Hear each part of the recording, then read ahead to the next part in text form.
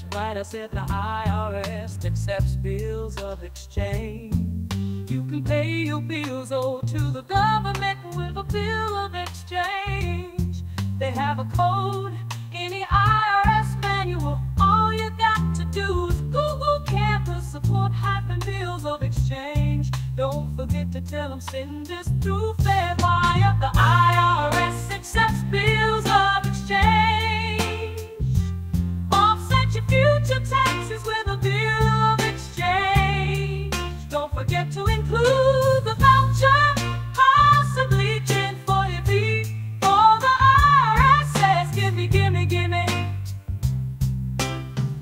Now when you send the IRS a bill of exchange, it's a business expense. Your personal business, your family business, your business is your business, is your business.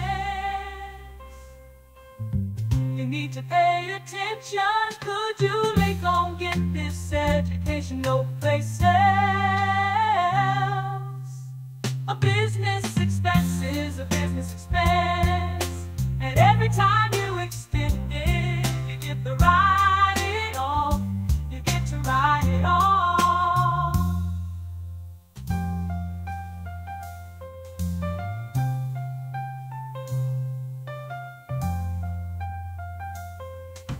If you do not realize that every time you spent a bill of exchange, a promissory note, a bond, or any other financial instrument, it was a business expense.